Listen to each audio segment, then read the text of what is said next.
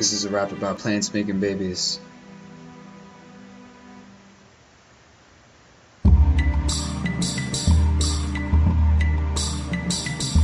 And so it starts with the plant feeling like having a son, but it needs receiving plants and it can't find one. See, plants don't get around much being rooted in the ground, so they use water and air to spread their seeds around.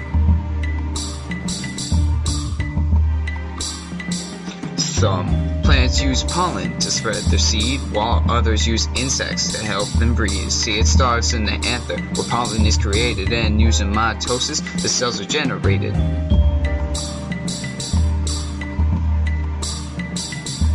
When pollen finds a stigma and goes down the style, the sperm and the eggs combine to make a child, but that's only one way plants reproduce. In fact, some don't even co-produce. If a plant is feeling like it doesn't need a mate, then it won't use pollen to procreate. It sprouts a bud, which grows into a clone, so now that plant doesn't have to be alone.